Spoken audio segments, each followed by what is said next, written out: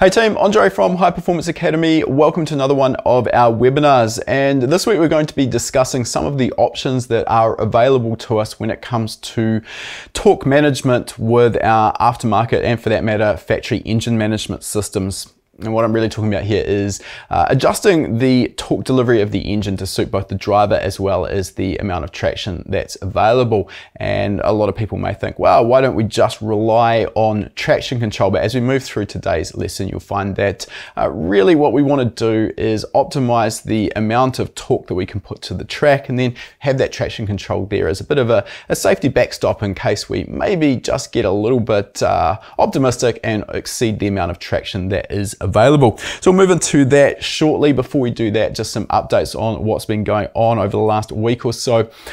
Really happy to report that we finally did get back to the track with our SR86 to test it out with the new aero on it. So we'll just jump across to my laptop screen and have a quick look at what we've got going on. And I know that I've been talking about this a little bit over the last few weeks, and I think Tim's been mentioning it as well. So some of you probably getting a little bit sick to death of it, but I'm pretty interested in it, so hopefully you can bear with us for one more run through. So this is the car at the moment at Highlands Motorsport Park, and a couple of things here. Obviously the rear of the car, we've got the top stage composites rear wing that's all mounted up there. If I can get my little pen to draw. It's not going to draw today. That's helpful, isn't it? And we went to a lot of trouble, and I've talked about this again previously. We went to a lot of trouble to make sure that everything is mounted really securely. When you've got a rear wing that could be delivering several hundred kilograms of downforce at high speed, it sort of makes sense. You really want to take the time to make sure that that is really going to be transmitting that nice and firmly down into the chassis rather than flexing away on the boot lid or something like that, which I see time and time again. We've also got, of course, the diffuser at the rear as well. Now at the front, we've got a front splitter designed to basically give us some aero balance so we don't have all of the downforce at the rear. And one of the things with the aero kit, we weren't too sure on where we were going to end up with our ride height. Obviously, we've got some reasonably expensive carbon bits hanging off the front and the rear of this car now, and we didn't really want to end up destroying them. So this little silver gizmo that we've got here is the titanium rubbing block. We've got these on both ends of the front splitter, as well as a couple in the middle. The idea, of course, is that these are going to contact the ground before our expensive carbon bits. They are designed as a bit of a consumable, and it looks like we're about right. We ended up just barely kissing that one on the front right, although still probably working up to maximum attack on the car. One of the aspects here is we may end up adjusting the actual ride height. The downforce, or the sensitivity of the downforce to ride height, is quite critical. So essentially within reason, of course, the lower we can run the car, the more effective the diffuser at the rear and the splitter at the front become. Also back into the shop here, but just to show you, we ended up with some end plates for that rear wing that have been sort of a work in progress over the last few months. So pretty happy to report that everything went really well out on track. No real problems other than a minor issue with our alternator. If you are wondering about that front bumper, that is going to end up getting wrapped the same as the rest of the car. It's just a new aftermarket, or a new in-house built fiberglass bumper by both Brandon and Jimmy, our fabricator. They've been beavering away over the last few weeks getting that dialed in, so that sort of suits the new front splitter. It's important to seal that front bumper to the splitter for maximum effect, and also it does a better job of channeling airflow into the various coolers on the front of the car. So there was a lot to learn. That was Wednesday last week, and that was my first opportunity to get out on track with a car that actually has a reasonable amount of aerodynamic downforce. Obviously, it's not a Formula One car. I'll admit there's a lot of cars out there with a lot more aerodynamics on it than this, but still, nevertheless, it did make a huge amount of difference. Weren't out there really to try and set any new personal bests, and we were on some pretty rinsed old slicks from last season, so they'd definitely seen better days. It was really more of a sort of a shakedown test to make sure that nothing was going to fall off. Even that being said, without really trying to put in a full hard lap, I still actually managed to shave about half a second off my PB, which, given that I really wasn't trying, is quite surprising. The other aspect with the car is it is definitely going to take, for an amateur driver like myself, it's going to take a fair bit of seat time to really start to trust the aero. There is a long left-hand high-speed corner at Highlands Motorsport Park, just taken in 5th gear at around about 170 kilometers an hour, maybe 165k, and previously with no aero, on a really good lap where you're right on the edge, the car's basically just moving around, moving into a bit of oversteer the whole way through that corner, and it is a little bit bumpy through there as well. So the car is really like absolutely on the limit, and it is a bit sort of a take a deep breath and hope as you go through that corner if you're right on the limit. It took me 4 sessions and I still hadn't found the limit. We were 13 kilometers an hour faster through that corner, which for anyone who has spent time on a racetrack is literally an eternity. The other part was, even at that point, my last lap through there, I still wasn't flat on the throttle. I'm pretty much 100% confident I could have been, and the car, even where I was going 13 kilometers an hour faster, felt absolutely rock solid and planted. So it's just going to be a lot of getting up to speed with learning how to drive a car now with just that much more downforce. So look forward to getting a little bit more seat time in it, which hopefully will be tomorrow afternoon. Just another one of the slides on my laptop as well. Again, if you've been following us for a while, I did mention that we are going to be building a bit of a Gurney lip on the back of the diffuser here, and we're going to sort of essentially try a blow-in diffuser.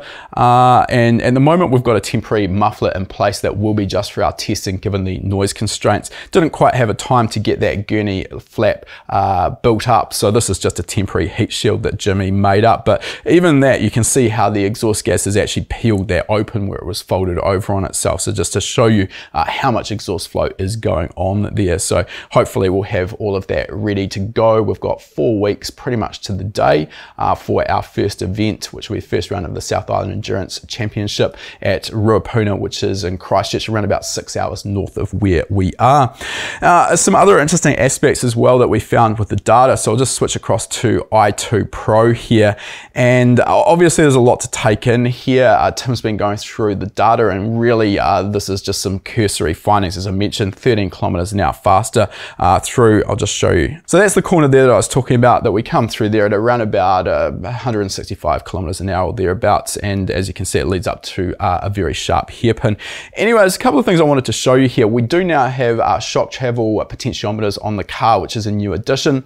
A couple of reasons why we wanted those on the car. One of them is it does allow us to do some analysis of the way the dampers are operating. Obviously, we can see the actual position of the dampers as we move around the track, so we can see the ride height of the car as well, or at least to do something about the ride height. It is quite a noisy signal, but we can check how the bump and rebound settings of our dampers are operating. So we'll just head over to the suspension page here, and I'll just show you a little bit of what we're looking through. So for a start, suspension position, so that's the information that we've got at the top here, and as I've said, obviously it is quite noisy data.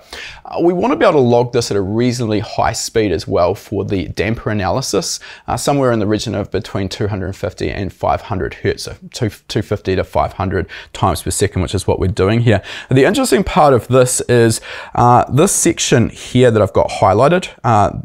If we look at our corrected speed here, we started at about 210 kilometers an hour. So this is the breaking point into a section of the racetrack called the bus stop. So it's a fairly fast right-left-hand chicane. And what we've done here is purposely bypass this. And you can see on the throttle, what I've done is just simply close the throttle completely. And what we're doing is what's called a coast down test. So essentially what we're looking at is the ride height of all 4 corners through our damper positions versus what we had perhaps stationary in the pits or at very low speed. From this, we can deduce to a degree sort of how much downforce we're getting, as well as the downforce relationship front to rear. Haven't gone through this in too much detail. At a cursory glance, it looks like we're dropping around about 7 to 10 millimeters, perhaps at that 210 kilometers an hour. Now, of course, in order to actually learn anything sensible about that, we also need to go through and consider our spring rates front and rear, as well as the motion ratio, particularly with the multi-link suspension at the back.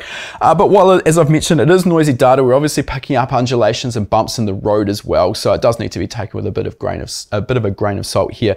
We do get a pretty good idea, or at least a guide as to what the aero is doing and what our balance is front to rear. So pretty excited to dig into that in a bit more detail. I have literally just had a look at this data for the first time earlier today, so I haven't dived in too deep. The other part of this is our suspension histogram. So what this is looking at is the velocity of the damper in terms of millimeters per second, and we can see, if we look at our top left here, on the right hand side we've got the bump travel, and then on the left hand side we've got rebound travel. So bump, obviously compression as the suspension is being compressed, rebound as it's extending. And we've got as well some markings here, some labels. We've got low speed and high speed here. So this has nothing to do with the speed of the car. What we're looking at here is the speed of the damper travel. So low speed is generally considered to be anything that is the driver influence. So where we're actually moving the steering wheel and that's causing the car to body roll, or using the brakes and accelerate at a pitch, that's relatively low speed. High speed is undulations in the road, so bumps, curbs, etc. And what we can do here is have get a better idea of the balance of our shock valving in terms of bump to rebound. Ultimately, what we're trying to do is end up with something that actually does look reasonably similar to this, sort of a normal distribution curve where it's even in bump and rebound. We can see that we've got that there on the front left and also the left rear. Everything's not looking quite as even over on the right hand side. Haven't dived into that in too much detail, but this is a sort of information you can get if you've got the benefit of having those shock travel potentiometers.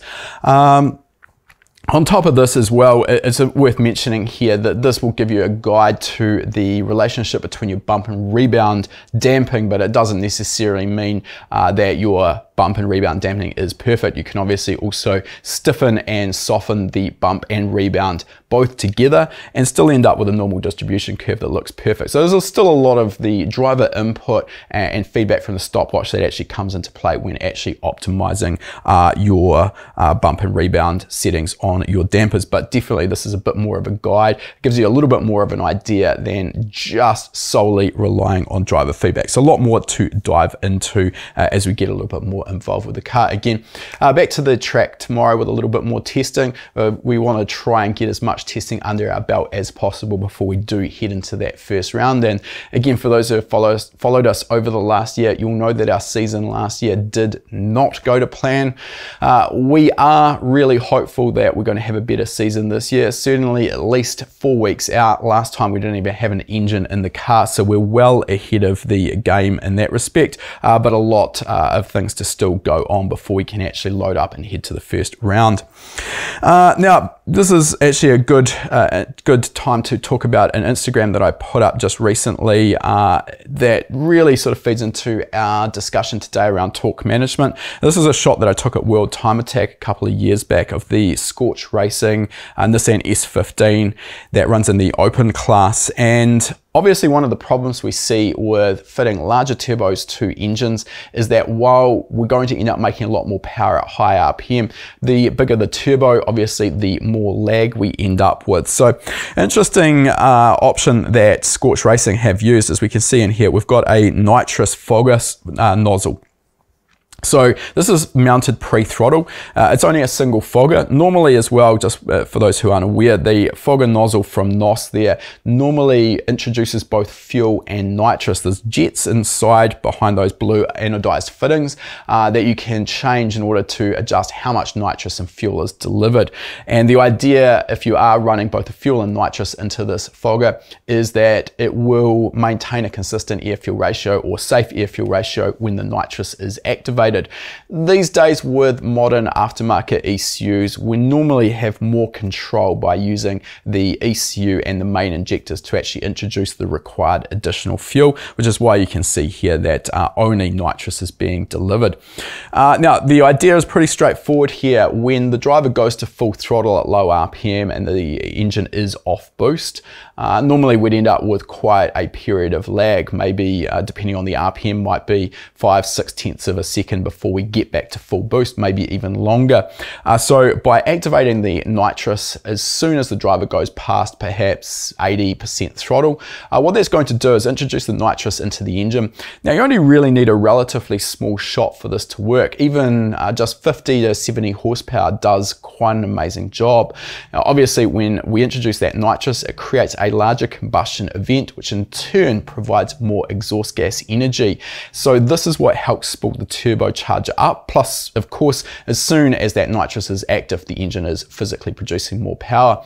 Once the turbo starts to spool though, it becomes sort of a self-fulfilling prophecy, and we end up with more inlet charge, more power, more exhaust gas energy, more boost. So what we can get just with that nitrous shot, even 50 to 70 horsepower, as I've said, we can basically get almost instantaneous boost response. But the other advantage with this is that we don't need to spray the nitrous the whole time. We can deactivate the nitrous essentially as soon as the engine gets past maybe 60 or 70% of our boost target, and then that means that we are quite economical with our nitrous use.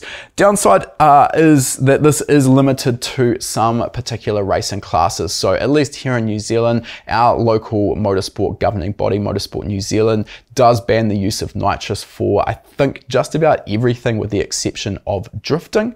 And of course, there are other classes like World Time Attack in the open class. Pikes Peak is another area that we personally used it as well in the unlimited class. So there are options, but of course, probably pay to check your governing body's rules before you jump into that. Now, I just want to quickly talk, excuse me, about a project we do have coming up. Again, if you follow us for a while, you will know that we are in the midst of building a 4G63 EVO IX engine for a project car we've got on the way. This will be going into our practical engine building course as a worked example. It's nothing particularly over the top. We're looking for a good, solid, all-round street performer. So we're not looking for maximum power at high RPM. What we want is a really nice broad power curve, torque curve. And what we've chosen for that application, it's a 2.2 litre stroker kit using a Manley billet crankshaft. We've got a 9:1 compression JE forged piston, which will work well on both E85 as well as pump gas. And we've got a CNC ported cylinder head from Horsepower Heads here in New Zealand that's mated up to a set of oversized Fourier valves, 1mm oversized Fourier valves, and a set of GSC Power Division S2 cams. We're still retaining the MoTeC, which is going to help give us that wider power band. For those who aren't from the Mitsubishi fraternity, MoTeC is simply Mitsubishi's version of variable valve timing, so we can advance and retard the intake cam while the engine is actually running. One of the biggest parts though, choosing getting a good wide power band, is the turbo selection. And there are understandably literally hundreds of turbos out there on the market that could be adapted to the 4G63, and all of them have their pros and cons. So I'll jump across to my laptop screen. What we're trying out, and it'll be my first time using one, is an intense turbo out of Australia. These are a stock frame turbo, so stock location. Basically they bolt straight on to the factory exhaust manifold, and from the outside do look like a stock turbocharger. They are available in a variety of sizes, in particular here they go from 575 horsepower up to 725 horsepower. This is another one of those cases where bigger isn't always better. So we've actually decided we're going to go for the Intense 5556 RS, which is rated up to 625 horsepower. My aim here is to have a power band that's going to run out from about 4,000 through to about 8,000 RPM, with an engine bay that's going to look relatively unmolested when the bonnet is popped. So we've got a very stock look in there. One of the parts we are going to be using in conjunction with that, though, if we go to our overhead here, is this Hypertune exhaust manifold. So this is made for the stock turbocharger, so it'll work just as nicely with your factory turbocharger. It uses a cast collector as well. So one of the nice features there is with the cast collector, it aids the fabrication process, so it's much faster to build one of these. It's also easier often with a cast collector to actually optimize the flow rather than from fabricated parts. But the other advantage there is the collector is one of the parts generally where a fabricated manifold is prone to failure. So again, looking at back-to-back tests, the Hypertune manifold and similar manifolds to this have shown reasonable improvement in performance over the stock manifold. So basically just about optimizing the flow into that intense turbocharger, and then we'll obviously be mating that with a freer flowing exhaust system as well to try and optimize the flow out. So pretty excited to bring that to fruition. Car is probably still a month or so away from making it to us, and we've got that engine coming back from our machinist in the next week or so. So hopefully that worked example on the 4G63 will be out in the next month or two. And if you don't have an EVO IX, don't worry, a lot of similarities between all of the 4G63 models, even back to the older 6-bolt variants. So there's a lot of information in there that's going to be useful, irrespective of which model of 4G63 you're personally interested in. You'll be able to find that at hpacademy.com/courses, and it is our practical engine building course. Just a reminder on our podcast as well, if you have been hiding under a rock, we do have our HPA Tech Talk podcast. The latest episode of that was an interview we had with Devon Schultz from Boost in Performance when we were over at TX2K. Devon is probably best known for their Red Demon, which is currently, if my memory serves correct, still the fastest Mitsubishi Evo 4-wheel drive. Bear with me because I know that times and mile an hour do change. I think generally around the time that this was recorded, 704 at 204 mile an hour. And I know Devon's been back to the track just recently. I don't think he's gone quicker on ET, but dangerously close to that 6-second quarter mile. So if you want to learn a little bit more about what goes into tuning something like that, as well as all of the other cars that Boost in Performance are involved with, check that out. You can find it at hpatechtalk.com, or you can find it at anywhere you will listen to podcasts anyway. We've got a new episode comes out every 2 weeks, and if you leave us a review, you'll go into the draw to win an HPA t-shirt, which will ship free of charge to your door. We're drawing one of those out every month. Sorry, not every 2 weeks. We bring out a new podcast every week. I should probably know more about our podcast. So, and again, check out hpatechtalk.com if you want to learn more. Right, lastly for today, last video that we have just released on our YouTube channel, if we head over to my laptop screen, sim racing. So this actually really coincides with our latest course release, which was from our racecraft project, which we've now merged into HPA. So this is our race driving fundamentals course. So if you are interested in learning how to become quicker on the racetrack, that course is going to be perfect for you. But a big part of that is around using simulators. So obviously track time is expensive, and simulators these days have come a long way. And it has become something that is actually a genuine training tool, and it can save you a lot of track time and give you a lot more experience, particularly if you're learning a new track as well. Now, I know that at least as I've sort of grown up, we sort of started out with Gran Turismo, and admittedly a lot of those earlier racing games were just that, a game. These days though, with the likes of iRacing, Assetto Corsa, R-Factor, we've actually got some genuine simulation software now as opposed to just games, and it gives you a lot of flexibility to both learn about a track, particularly with iRacing. For example, all of the racetracks are laser scanned. And what that means is that the track surface is completely accurate to the actual racetrack. All of the little bumps, undulations, and hollows that are there in the real world, they also exist in the iRacing version as well. So if you are familiar with the track, it really should feel like you are racing at that track. So really powerful for learning a new track. We personally used Assetto Corsa last year or year before last, before we started the South Island Endurance Racing Championship, particularly purely because we had only raced at one of the tracks that we were going to visit. So Assetto Corsa gave us access to the other tracks we hadn't visited, probably put in a few hundred laps.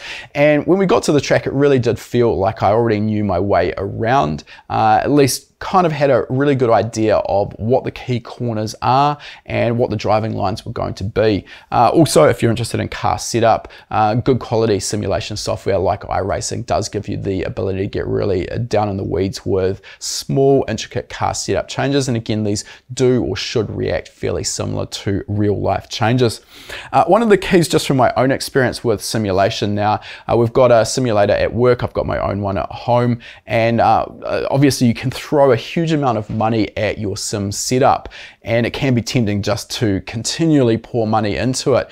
And I think probably the key that I wanted to give here, just from my own experience, is with the parts that we've changed, I would say that the biggest single change that I've made is good quality load cell pedals. They've really transformed, particularly driving a car with no ABS. It's really transformed the amount of feel and the amount of modulation you get. I've also gone from a relatively cost-effective Logitech wheel to a more expensive Simucube direct drive wheel. That was definitely a step up, but if I had to choose one of those two, I'd definitely go the pedals every time.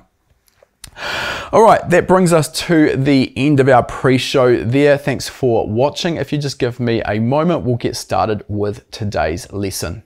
If you like that video, make sure you give it a thumbs up. And if you're not already a subscriber, make sure you're subscribed. We release a new video every week. And if you like free stuff, we've got a great deal for you. Click the link in the description to claim your free spot to our next live lesson.